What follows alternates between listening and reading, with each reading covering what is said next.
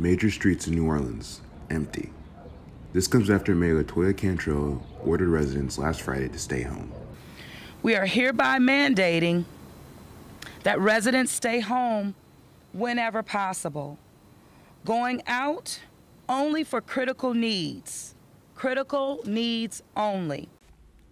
For many residents, including myself, this has meant a huge adjustment to life. With the city being one of the major hotspots for the virus, residents have learned to get used to the new normal in an effort to curb the spread of the virus. For me, classes and friends have shifted online for the foreseeable future, with an emphasis on the health and safety of my parents and my friends.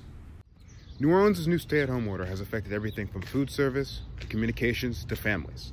But in this time of social distancing, residents of New Orleans cannot be more together. For Howard University News Service, I'm Morgan Minix.